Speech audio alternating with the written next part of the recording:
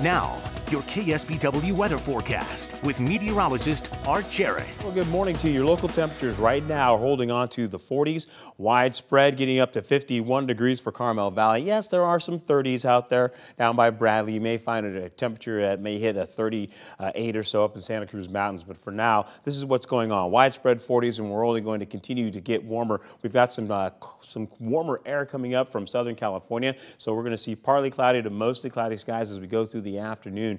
In fact, clouds will be increasing all the way to cloudy conditions later on in the evening as well. But for this afternoon, your temperatures are going to be similar to what we picked up yesterday. It's going to be nice with this added warmth coming in. So you're looking at widespread 60s to at least the mid 70s. Now, we'll get into temperatures across the state. We'll do the same here. It's indicative of what we're all picking up. 60s and some 70s. 52 up in Lake Tahoe, though. We've got the higher elevation, not out of the question. You're going to see this moisture start to lift up out of Southern California, press through the area, and then we'll get into some rainfall chances. That's currently right now. As we go through the day, that area of low pressure will move up along the coastline, pop that moisture along the coastline from Santa Barbara all the way to Paso and putting it right over the central coast as we go through the afternoon for tomorrow, and then up and out it goes and done. So the rainfall should be coming in about the 10 o'clock hour or so. It will be light. We're not expecting a lot. Until then, we'll see partly to mostly cloudy skies with increasing clouds through the late afternoon hours. You're going to see through your evening drive at least mostly cloudy skies. Rainfall comes in there